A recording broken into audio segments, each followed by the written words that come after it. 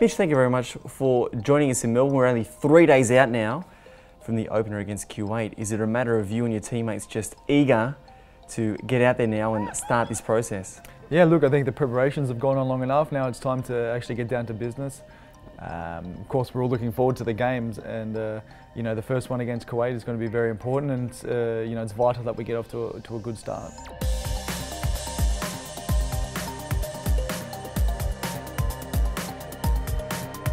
You make up Australia's very formidable goalkeeping ranks here at the Asian Cup. It's probably the envy of every team at this Asian Cup, yourself, Matty Ryan and Eugene Galekovic. How confident are you three that you'll have the Socceroos' last line of defence in good shape for this Asian Cup?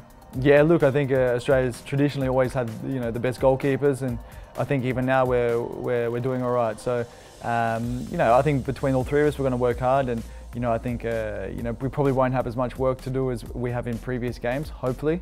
But yeah, hopefully we can get the results at the other end of the field.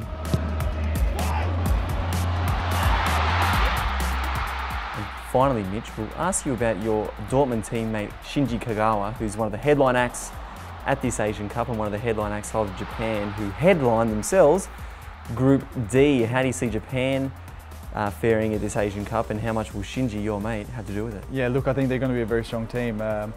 Hopefully we'll face them down the track in the final, but obviously they've got such quality players, gifted, skillful on the ball. Shinji is no exception to that. He's unbelievable. Fantastic player, fantastic guy, and I'm looking forward to hopefully getting the chance to go up against him.